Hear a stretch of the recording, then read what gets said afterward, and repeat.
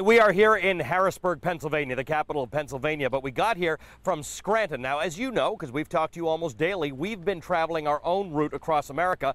The Tea Party Express has had its own route, and the first time the two buses came into contact was in Scranton, Pennsylvania, where one of the rallies was held, one of these Tea Party Express rallies. Now, it was one of the smaller rallies, but according to CNN's Jim Spellman, who's been embedded with the Tea Party Express, it was one of the more tense rallies. Listen to it. What's the first three words of the Constitution? An everyday Tea Partier is an American citizen that is frustrated with the direction the country's going. You know, like this last night, that's all he did all night in his speech. I'm out here to take our country back. We want to get back to the basics of the Constitution and live in a nation where the power and the equity is held by individuals rather than by the government and the corporations they bail out. And we're really happy to be making our way to Washington to support you all. I'm tired of Obama forming his own secret government, and he's surrounding himself with people of his own kind.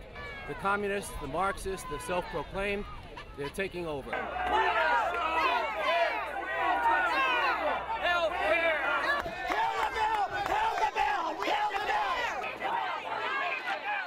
I've decided the silent majority needs to speak out. We're not quiet anymore, and we're not going to be quiet anymore.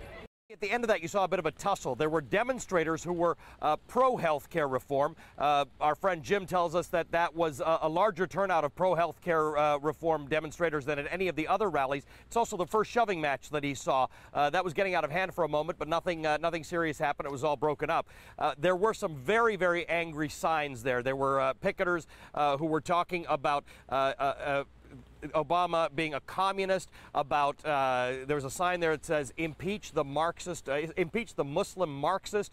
There were a lot of angry signs, but generally a sense of get the government out of the way, get the government out of our hair. There were flags designed to reflect a second American revolution. So all in all, more than fiscal conservatism, more than people just concerned about this government spending, this was an anti-Obama style rally, an anti-democratic administration type of rally.